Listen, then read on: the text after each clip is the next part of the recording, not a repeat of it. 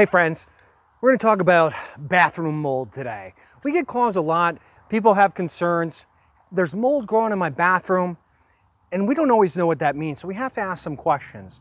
Is that just growing in the grout somewhere in the shower? Is there a problem with the ceiling and you're seeing growth? So oftentimes what happens is if you see some mold growth on caulk or in grout in your shower, around your tub in this area, this is a wet place. And so what happens is because of all that moisture, it's more susceptible to mold growth. And really the biggest thing you can do is a little bit more maintenance cleaning.